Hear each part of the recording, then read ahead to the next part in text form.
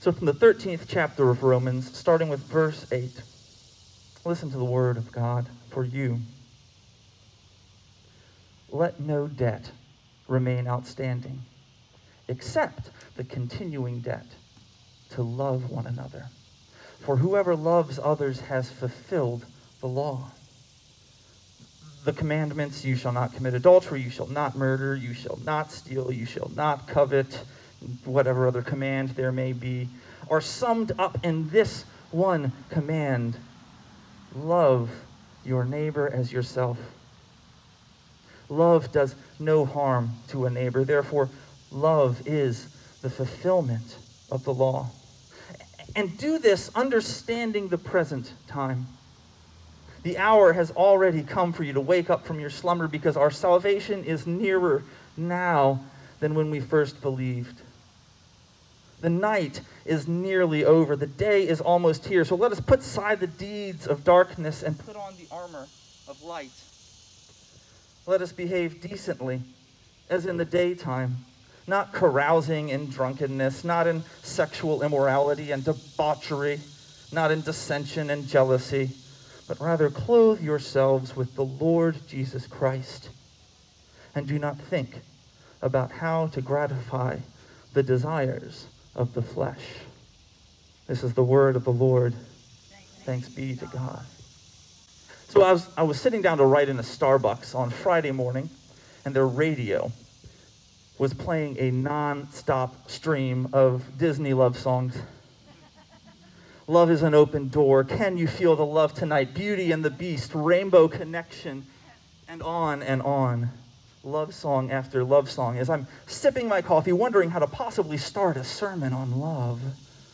And you'll never guess what dawned on me that morning.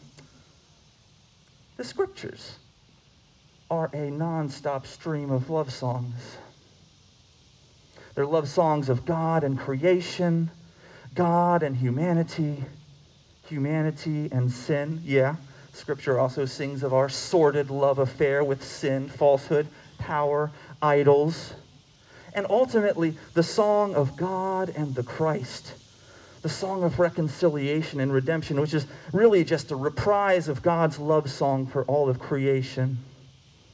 For Paul, the task of the church is to respond in kind with our lives and our loyalty, letting our lives become a love song of gratitude for grace, verses which sing of God's mercy for us, and a catchy chorus extolling love for our neighbors.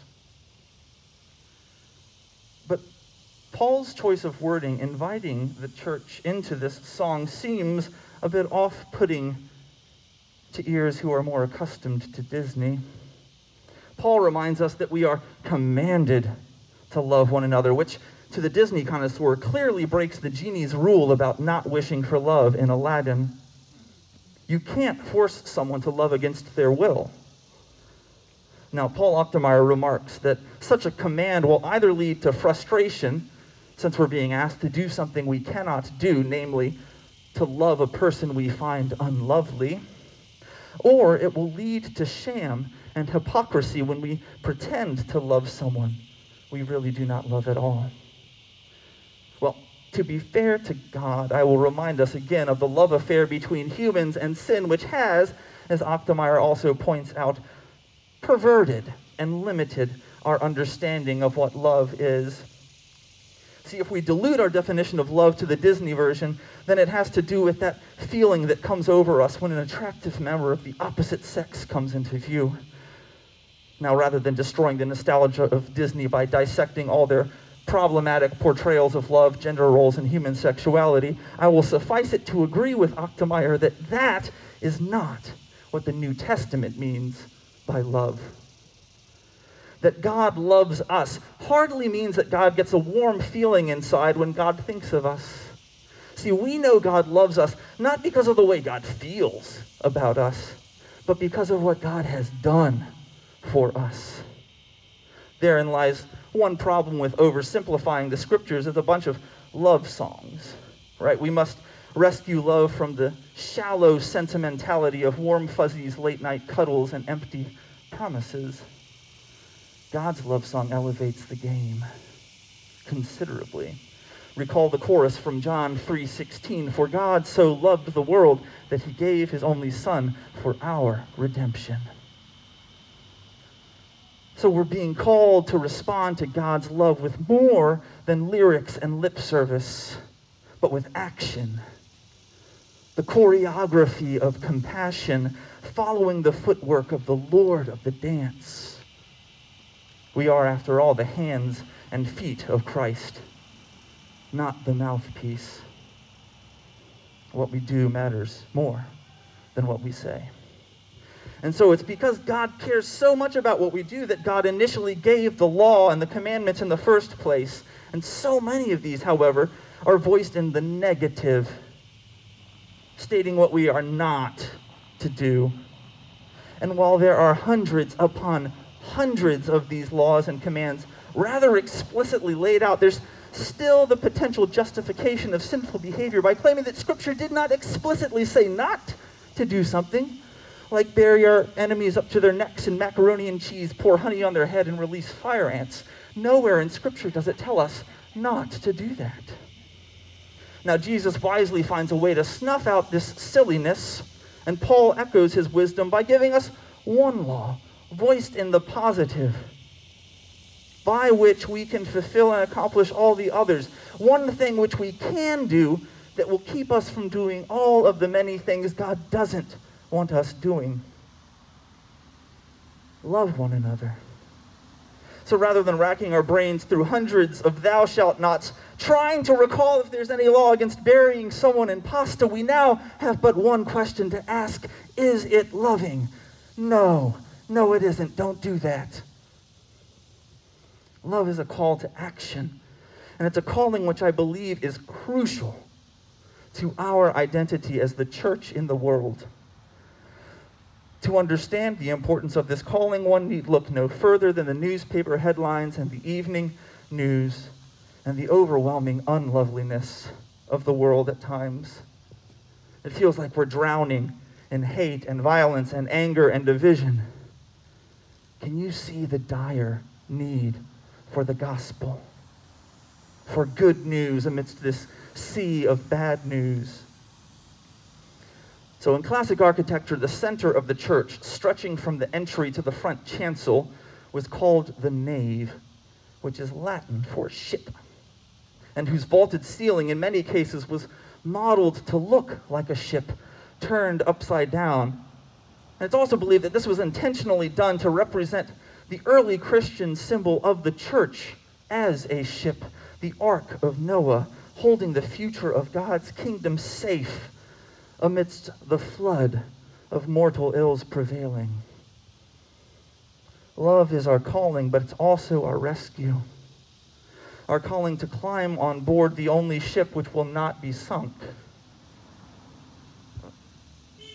But first, we must let go of the wreckage to which we cling. We must recognize that the broken scraps of this world will not save us, but that's not always easy. Imagine a boat on a dark and stormy night, tossed by a wave that breaks the boat to splinters. The world is instantly transformed for those on board, reduced to wind and waves and darkness. People are drowning, and they desperately latch on to whatever they can find floating by.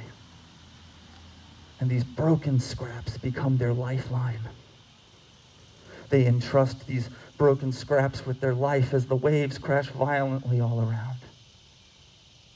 And out of the darkness comes a voice saying, "Let go." In the darkness, they can't see where the voice is coming from. Their only sensation is the wearying wash of sea spray and their white-knuckled grasp upon their broken scrap of waterlogged wreckage. Let go. No way. That sounds like a calling to certain death. I imagine that this is what Jesus' invitation to the kingdom of God sounds like to a lot of people. And it doesn't help that Jesus also said things like, "Whoever wishes to save their life must lose it, but whoever loses their life for my sake will find it." What was he really talking about? Jesus is crying out to sojourners in the sea of sin from aboard a rescue boat. The life he is asking them to let go of is a scrap of wreckage that in the blinding darkness of sin, they have come to equate with life. That's the difficult task God faces, inviting sinners who are blind and scared and drowning to let go. How do you convince someone to trust in a boat that they cannot see? How do you convince them to let go in faith when the broken scrap to which they cling is so sure and certain? How do you do that? The answer is of great importance because it shapes the choreography of our calling. Well, how does God ultimately do it? That's what the gospel is all about. God does it by loving us. Not through intimidation or insult, but by grace and mercy. The very first love song of Scripture tells of the Spirit of God which hovers over chaotic waters and gently calls creation into being. Just so God hovers over sinners, singing over and again to us the wonderful words of life. Beautiful words, wonderful words, gentle words, loving words, comforting words, healing words. Sinner, list to the loving call. Those with whom you share your broken scrap of wreckage might sing other lyrics.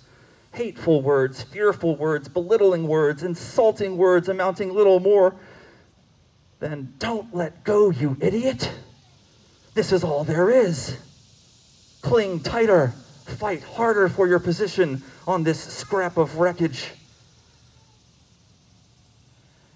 Our calling as the church is to help God's words echo through the night. It's a difficult task, to be sure, and we will face much resistance. We will even face the temptation to join our voices to the shouts of sin. Maybe if I go overboard just a little bit, I could help the people down there better. But you'll never be able to insult and intimidate anyone into trusting God. Only love can do that. As the Reverend Dr. Martin Luther King Jr. once said, returning hate for hate multiplies hate, adding deeper darkness to a night already devoid of stars. Darkness cannot drive out darkness. Only light can do that. Hate cannot drive out hate. Only love can do that. In just a few moments, we'll say a prayer, inviting God's Spirit to preside over the Lord's table, the very same Spirit who makes its home in the hope which hovers over the waters of chaos. And as we approach this table, we will be asked by God to let go of the broken scraps to which we cling so that we might have room in our hands to take hold of an entirely different kind of broken scrap. God offers us the broken body of Christ, which can only lead us to safety and unity and peace and life if we're willing to let go of the wreckage of this world to take hold of God's salvation. This is our calling, O church, to stand on board with God and compassionately invite sinners to let go of the wreckage of this world and learn to love one another. Amen.